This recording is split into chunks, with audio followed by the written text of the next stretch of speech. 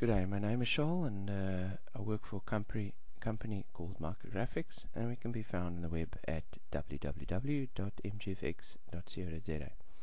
Alright, so as you know, Lumion 11 has been released, and I'll be looking at one of the new features of Lumion, and in particular the Orthographic View effect. Right, now I've started up Lumion 11 and I've clicked on the Create New option. Within the Create New option, you'll see additional screens here as scenes, and there's a lot of cosmetic changes that they've made with the UI, and which is very welcome. Right, so I'm going to use this building new project. It's just a building that has no background, and it's just a very simple example. Alright, so obviously we can move around here, etc. This particular model is currently in perspective, so you can see it's got kind of vanishing points and that. Now, to enable this orthographic view, you would go to the photo mode and add the particular effect. Alright, so what you can see firstly, these are the existing effects. So if I do add another one, it'll allow you to pick from the list, and this is the new one that is currently under featured. Alright, so if I go in there and I select that, it's now added that as an effect. It's also added the little menu bar within the model.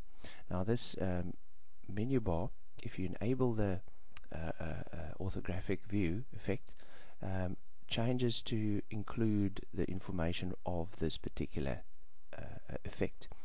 Alright, I'll go through that in a minute, but here you can adjust the clipping plane. It's basically where it cuts your model in the front, and that's where it cuts your model from the back.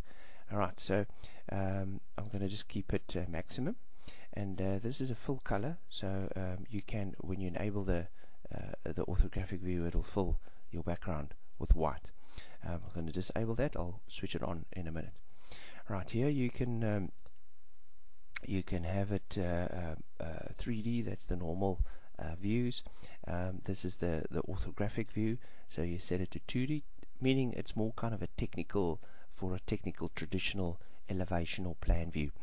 Right, obviously you can zoom in and out, and then also you can change the heading and the pitch. Alright, so the heading will be the if you're looking at elevations, this is the south, north, east and such, and then the pitch, if it's kind of if it's set at 0, that would be an elevation. If the pitch is set to 90, it'll be kind of plan view.